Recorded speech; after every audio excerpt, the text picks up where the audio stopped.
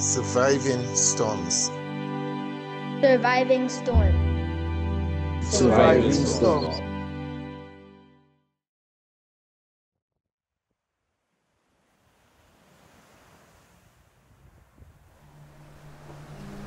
Was there anything that you learned from the hurricane?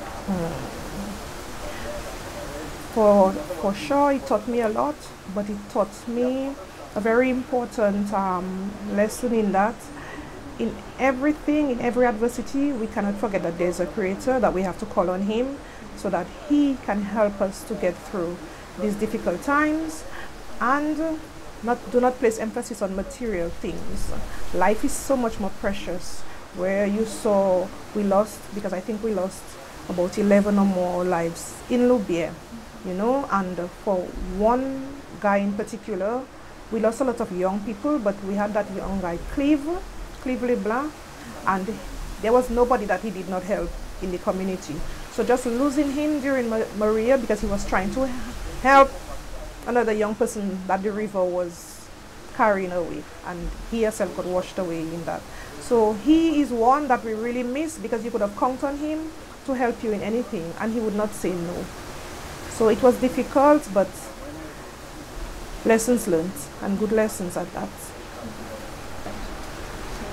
What are your future hopes for the village? We have a number of things I would like to see addressed in the community. For example, where I'm living now, the community has come together and we're rehabilitating our road.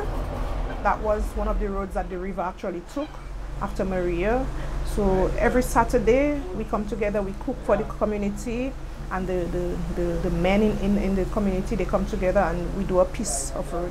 It's been off for a couple of weeks because of lack of material, but that is one of our aims, so to see that part of the community develop.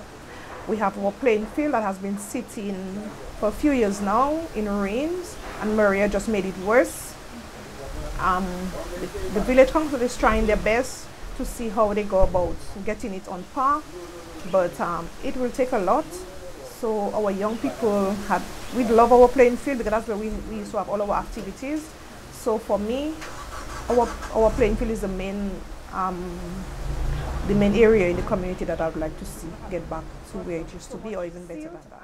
And debris that the river and the road made one. So we used to put planks and walk over, and then all the mess between the two rivers, because remember the two rivers kind of collided, and all that muck and big logs. You saw logs? Oh, and to be going through that. For me, it took me a while to actually accept it. And one of my getaway, as I said to you, was going to Guadeloupe, because I saw what Erika did, and I saw how it affected me emotionally, and I didn't want Maria to have that same effect on me. So probably every 2 months or so, we would just escape and go visit my mom in Guadeloupe, stay for a while, and then come back. And it felt good, because even after Maria, the mosquitoes, so people could not cope, and there was no mosquito coils or anything like that.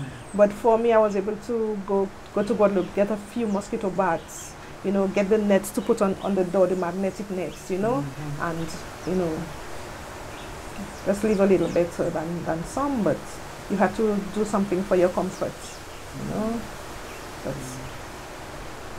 It's just that the lives we lost, because right there we lost a lady.